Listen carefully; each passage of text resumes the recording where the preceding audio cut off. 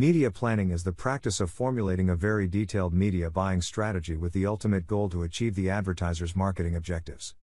In other words, it is the practice of strategically selecting a mix of media buying methods, formats, and tactics to be used over a certain period of time. Before creating a plan, media planners typically identify marketing problems, set marketing objectives, and select the correct media mix combination. But, let's see in greater detail what is the process of creating a successful media plan. Every media plan starts with one or many identified marketing problems. The truth is that every business has marketing inefficiencies. By identifying them, advertisers can be more strategic with their marketing efforts to generate more online sales and revenues. For you to understand better what I mean, let's take two examples. Suppose that a business offers a unique product. When people learn about that product, they normally get fascinated and buy it straight away. However, even though that business has great conversion rates, only a few people know about that product's existence. Therefore, the marketing problem here is that there is no much product awareness. If more people were to discover that product, that business could have generated even more conversions.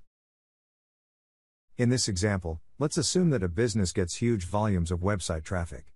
However, only a small number of users make a purchase, and the rest do not revisit the website, even though they had demonstrated interest in making a purchase. The marketing problem here is that the business doesn't generate a lot of conversions.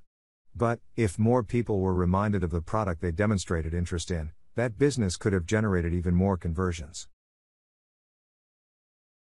Moving on to the marketing objectives, those go hand in hand with the identified marketing problems. For example, if there is no much product awareness, the marketing objective should be to build awareness through advertising campaigns. With programmatic advertising campaigns, advertisers can achieve many marketing objectives.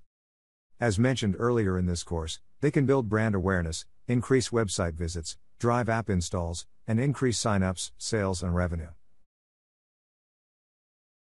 The next step is to select the ideal marketing tactics for accomplishing the chosen marketing objectives. Media planners typically use several tactics per objective. For example, if the objective is to build brand awareness, some tactics may be to set up one campaign targeting lookalike audiences, and another one targeting relevant third-party audience segments. Once the tactics are chosen, the next step is to create a media plan, which covers how the marketing objectives will be achieved in a detailed and organized manner. A successful media plan should contain information such as marketing objectives, allocated budget by marketing objective, marketing tactics by marketing objective, media buying methods by marketing tactic, the ideal advertising formats by media buying method, the creative types by ad format, the KPIs by marketing objectives, as well as other details such as KPI targets and campaign timings. But let's take an example.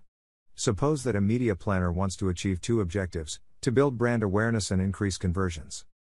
When it comes to the brand awareness objective, he allocates $10,000 on a prospecting campaign that will be buying media through private auctions. He also chose to run video outstream ads. In order to measure the success of this campaign, he chose the views metric as his KPI. He also set a target of 500,000 views. Lastly, he decided to start his campaign on the 1st of January, and end it on the 30th of January. When it comes to the second objective, which is to increase conversions, he allocated $2,000 on a remarketing campaign. He also chose to buy media through open auctions with the use of display ads. The selected KPI was cost per conversion, and his target was to pay $120 per conversion. Lastly, he decided to start his campaign on the 1st of January, and end it on the 30th of January.